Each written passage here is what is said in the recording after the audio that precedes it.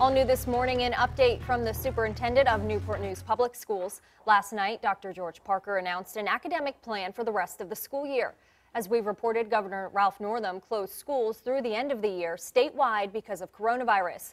For preschool and elementary school students, lessons have been created through April 17th, excluding spring break. The school division will continue to provide lessons for elementary students through June, and middle and high school teachers will continue to provide online instruction. We'll post more information for you on the academic plan over on wavy.com.